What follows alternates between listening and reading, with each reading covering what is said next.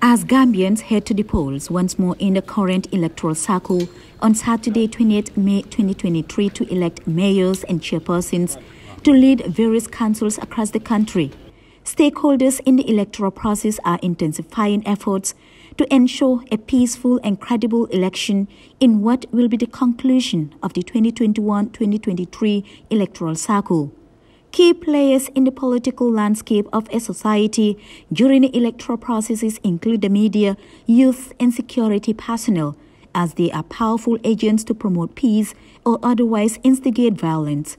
It is against this backdrop that WANEP the Gambia collaborate with UNDP to organize this sensitization. WANEP National Network Coordinator Salaman Joy dilated on the significance of the forum.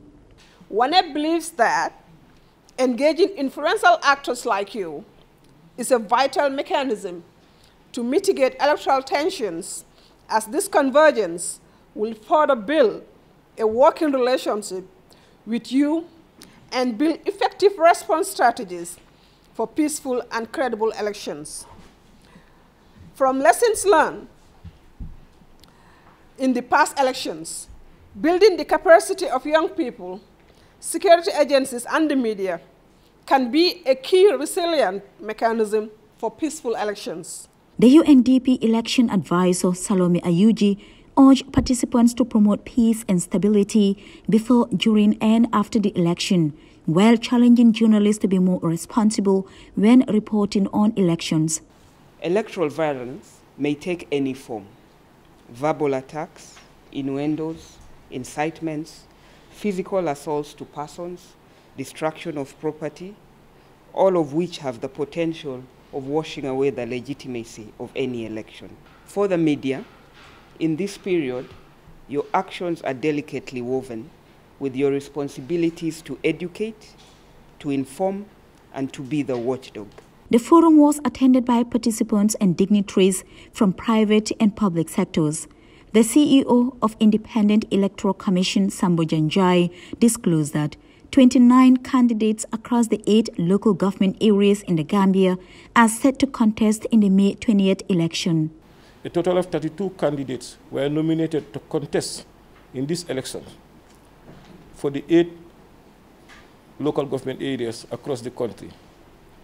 These include Banjul City Council, Kanifi Municipal Council, and the area councils of Birkama, Mansakonko, Kerewan, Janjambure, Kuntawur, and Basse.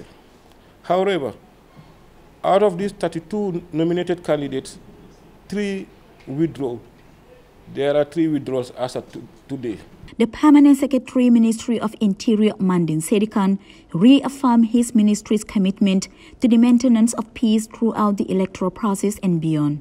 He urged participants, more especially journalists, to be factual in their election reporting, citing misinformation and disinformation as possible causes of violence. You are keenly aware that for this election to be violence-free, your publication of information and making a statement or statements of fact have to be guided by your job ethics and professionalism. The forum is expected to enlighten participants on peace-building mechanisms to foster peace and social cohesion across the country throughout the electoral cycle and beyond. Janket Toure, GRTS.